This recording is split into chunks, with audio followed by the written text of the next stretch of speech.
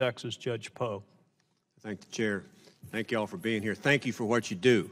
I'm a former prosecutor, left the DA's office in Houston as the capital prosecutor, spent 22 years on the bench in Houston trying only felony cases. Saw about 25,000 people coming through the courthouse, or the Palace of Perjury, as I like to refer to it. I want to specifically, first of all, thank Mr. Sheehan for what you do with NCMEC. It's a wonderful organization, and it has done a lot of good things for our country. I'm glad that the Adam Walsh Child Safety Act passed. It's coming up for renewal again. I added in that legislation, Section 113, the registration requirement that if you leave one state, you got to register in the next. And while a lot's going on in this building today, and there's a lot of hearings going on, what we're talking about are the greatest resource we have. We're not talking about roads and bridges and taxes. We're talking about children. And myself and Jim Costa from California were chairs of the Victims' Rights Caucus that promotes victims' rights. A lot of it has to do with this lady right here. Thank you. Jessica Lunsford. Jessica Lunsford in 2005, and that was a rash of kidnappings, sexual assaults, and murders of children throughout the country. She lived in Florida. She lived with her dad, Mark Lunsford, who I've gotten to know very well. He worked for the city. He drove a truck. She's asleep in her house in the middle of the night. An intruder comes in and kidnaps her and takes her to his house.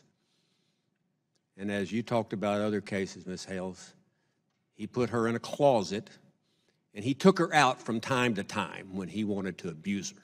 And it was over a period of days. He did a lot of bad things to Jessica Lunsford.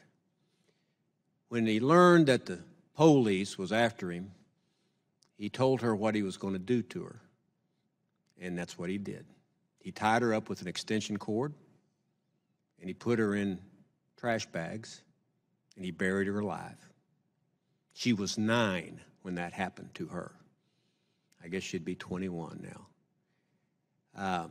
Because of her and what happened to her and who the perpetrator was, because he lived in Georgia, and he moved to Florida, and he was a sex offender registered in Georgia, did child sex offender, imagine that.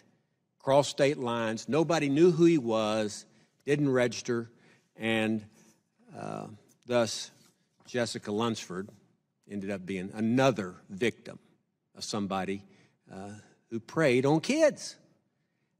I'm glad we added to the Adam Walsh Child Safety Act the requirement that if you're a sex offender and you're registered, you change states, you got to register again, or it's another federal offense. I believe that has been effective. But, you know, we don't talk about Jessica Lunsford anymore. Time's moved on. And I just point this out because what the committee's doing, made up of a lot of trial lawyers, prosecutors, defense lawyers, we have an obligation to get it right with children, and I say especially victims of who have been killed or sexually assaulted,